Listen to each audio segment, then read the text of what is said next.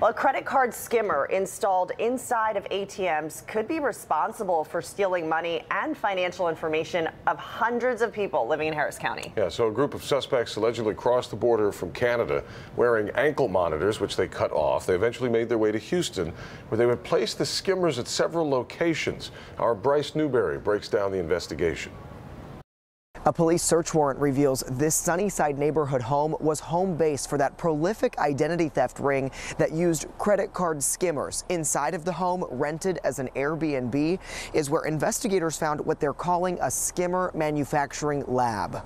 The four suspects are believed to be connected to Romanian crime families involved in very organized criminal organizations that don't stay in the same state or even country for very long. This warrant shows when the group first set up shop in Houston and days before the first card skimmer was discovered in October, one of the suspects came here to this Pasadena car dealership using $15,000 cash and a fake Italian passport.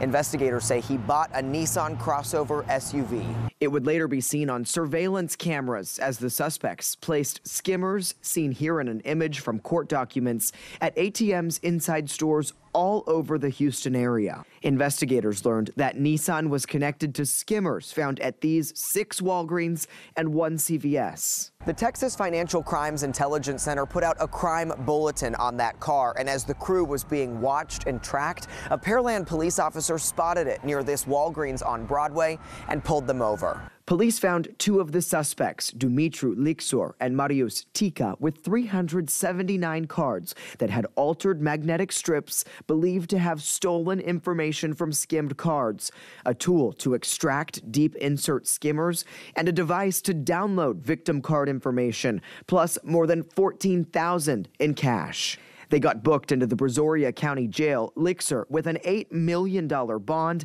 and Tika is being held on a $25 million bond. While other investigators kept eyes on the Airbnb, 2 other suspects pulled up and parked in the driveway. Gabriel Allen Bolmachi and Alexandru Jean Marcu allegedly gave police fake Italian passports. Detectives got a search warrant revealing a skimmer building workshop in the living room, multiple completed skimmers, and materials to build dozens more than $12,000 in cash, and more than 400 prepaid gift cards, which investigators believe are cloned with stolen data from skimmed cards. Records show Bolmachi and Marcu are charged with unlawful possession or use of card information, as well as unlawful interception, use, or disclosure of electronic information, but neither have been arrested on those charges. Prosecutors are asking for $20 million bonds for each of them because they allegedly ripped off their GPS ankle monitors when they crossed the Canadian border into Vermont. They are not U.S. citizens,